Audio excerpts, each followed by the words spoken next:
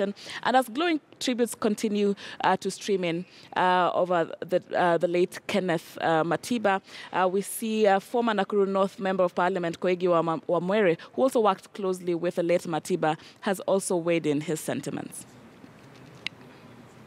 They all seem to have a problem with Kenyans who have been very steadfast in maintaining and expressing their political positions and principles.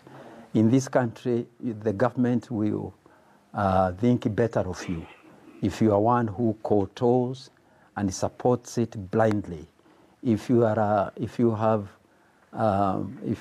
the strength of mind to be independent, then you become you become an enemy of the government, and the government will treat you in a rough manner, and the least they do is to ignore you and make sure that even if they are not attacking you, you don't have the legs to stand on, and that finally you must collapse. That has been the fate of people who have dared be politically independent. And lastly, just though tayari umezungumzia the court ruling of the case in Nyeri. All right, and of course we continue to have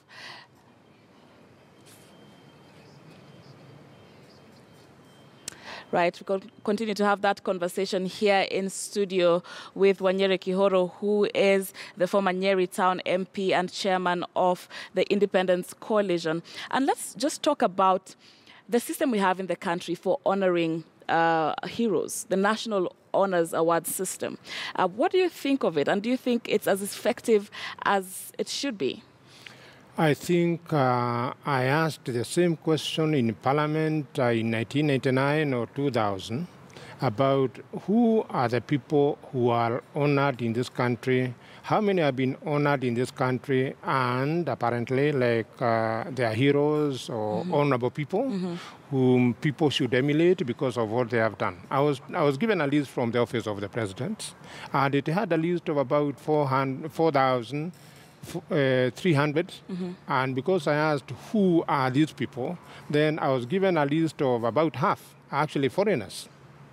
People who might be known to leaders in this country, and when they come in and wherever they go, whether in State House or in public offices, they are given all these honors. But the local ones that you are told are the honorable people who have been bestowed with EBS or bestowed with the CGH, or whatever other, or the Moran of the Golden Spear and everything else. And there all are quite of a variety of them, and they are done from the Office of the President. You find that there are a list of people who have mainly been civil servants, people who are civil servants. And if you ask me whether they are the people that you are talking about when you talk about heroes, I'll tell you no. When you are a civil servant, you can be a good person, you can be a dedicated civil servant, but there must be something, there must be a quality in you that makes you a hero in this country. Just as much as even people in public life. Not everybody who gets elected to Parliament becomes a hero. Not everybody who picked a djembe and went to the garden and dug for one day becomes a hero. So then how do we actually make sure that this process then, because I even remember the most recent when these awards were being given during the last Mashujaa Day celebrations and elicited really a grand public uproar regarding the list and the people who received those honors. So what would be a prudent way of going about this? There is a National Honors and Awards Committee in place. In your opinion, what do you think would make it foolproof, quote unquote? In the year 2010, we started with the process of trying to identify who are the heroes by going for what was then called truth, justice, and reconciliation. A process that would have been put on the table. People, their previous activities, might they have suffered? Do they deserve to be compensated? That we did, and we basically made a mess of it. By the time the report was added in, by the late Kiplagat. In, I think, 2013 or 2014, it was handed to His Excellency the President. Nobody even has dared to talk about it again, because it is a whole list of embarrassment of people who might have bribed their way to get on the list. So I think it is something that should be done openly, publicly. People should be asked, whom do you recognize as a hero? And I think some of the people, because of now, I got a statement from all the sides about what they think.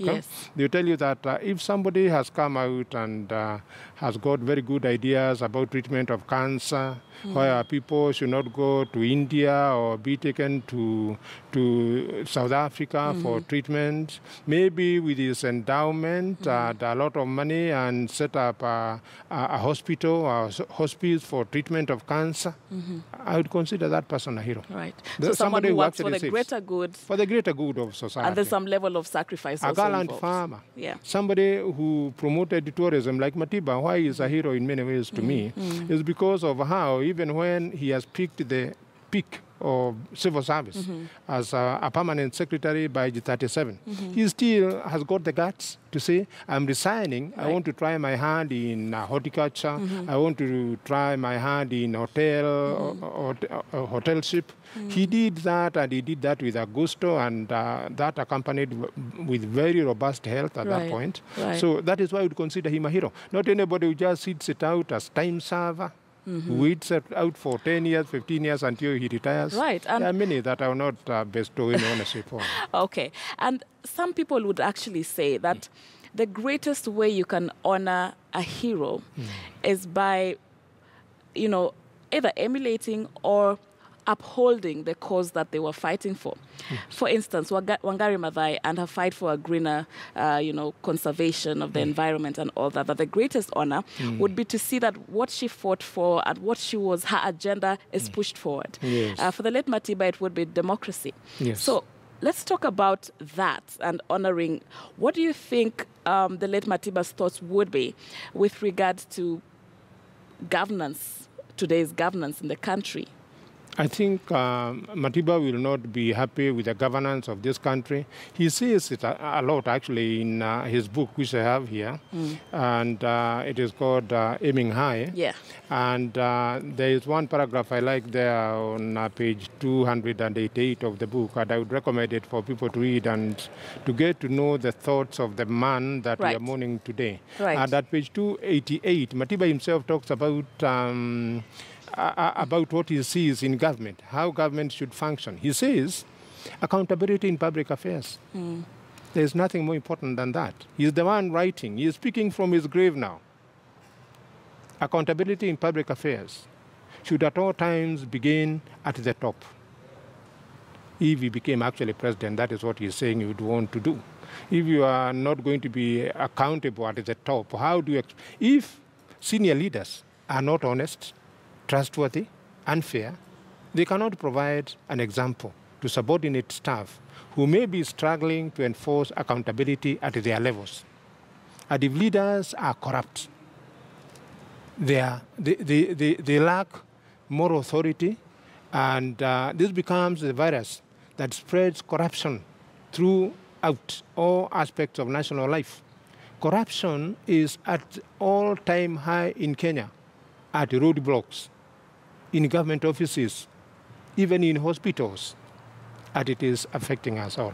So, as I remember Matiba, he is a man who had high ideals in thinking about democracy. He's a man who was down to earth in our hospitals. He's a man who was down to earth in our schools. He's a man who is down to earth on our roads. And that is where we should have now our heroes. They are created on the public highway, like Sharon Momanyi, who used to be a very good person, clearing vehicles, making sure there's no vehicle jam. That is the kind of person, when he retired, we all found what difference he was making on our travel every morning. So it is people who are good in farming, people who are good in hospitals, dedicated nurses, dedicated teachers, people who are good in road construction, people who have resisted corruption as they do their work. These are the kind of heroes that we should have in this country. Okay, and just let's listen to one more soundbite, even as we continue towards the end of our conversation this morning.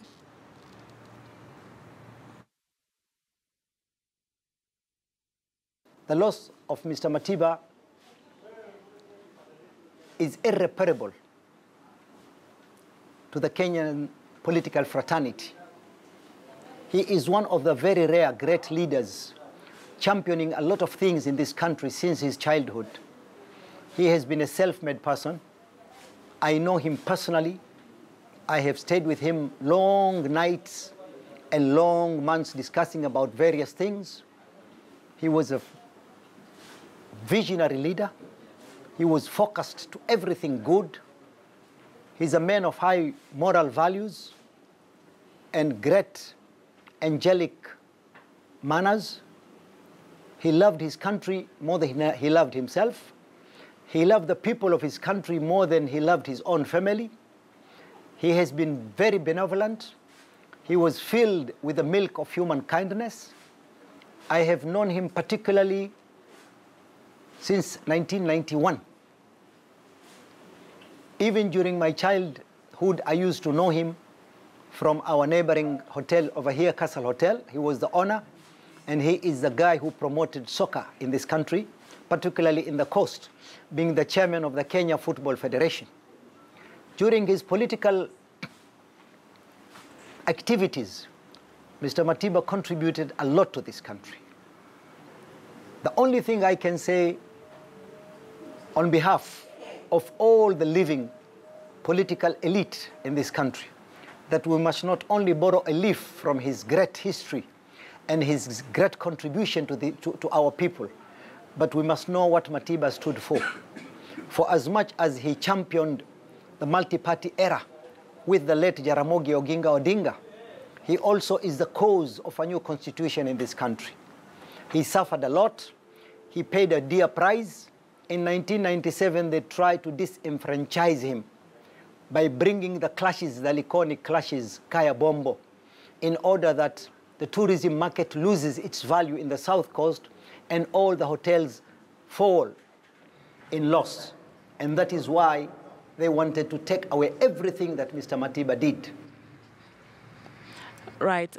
Sheikh Balala there, what are your parting shots? Because we actually have to come to the end of this conversation. But as we wrap it up, just looking back at how we remember the late Matiba, and what are your parting shots on this? I would say that we need to have a second look on the kind of people who have been declared to be heroes in this country. We have got a day called Mashujaa Day. That is a day that should be a day of celebration. And in my view, that should not be the day when the British declared a state of emergency in Kenya. The Mashujaa Day should be the day when the Kenyan people stood on top of Kenya on the 1st of June. And I would also say that when we look at our towns, whether it is Kisumu or Nairobi or Nyeri, our towns and the names we have given to the important roads should speak about our heroes. There is a time that used to happen. If you go to Nyeri town and if you go to Eldoret, you find somebody like Lumumba. Young people today will ask, who was Lumumba? You find Lumumba estate in Nairobi. You ask, why Lumumba and not Wanyiri? Now, the point is, there is a time when this country had a Pan-Africanist spirit. And if you look at some of the more important roads in Nairobi, you find names like Nyerere, even though he is given a more marginal road. You find it the other day, Jakaya Kikwete now was given a road, and you wonder why he's being given a road before Mandela. Nelson Mandela. If you go to Kampala, you find that they have got Nelson Mandela Stadium. In this country, we don't recognize a hero like that one. Even Winnie Mandela, we can't recognize somebody like Kimathi, maybe he's there in Mombasa. Right. Yeah. So those kind of ways. The kind of things. How come that we don't have a street in Nairobi called Jaramogi Oginga Odinga Street? How come we don't? And he is one of my heroes, somebody who stood up to colonialism, somebody who stood up to bad mismanagement from the very beginning in this country, who said no at a time when it was very difficult to say no, and he was not quite understood by Kenyans at that point in 1966 and 1967. So why don't we have even Jogoo Road renamed the Jaramogi Oginga Odinga Street? in Nairobi. That is where we start. Let us have our heroes, major roads in this country, even named, Kisumu, even right. hospitals, Yeah. even Okay. hospitals. All right. Like, why don't we have Jaramogi Odinga Hospital in Nairobi? Why marginalize somebody like that or build at Kagia? All right. And you have a road like Standard Street. What is Standard about now? Okay, so we actually have to come to that, but thank you so much for your insights. Thank you for sharing your thoughts with us this morning. Wanyiri Kihoro, former Nyeri Town MP and chairman of the Independence Coalition. Asante sana for joining us Thank you. this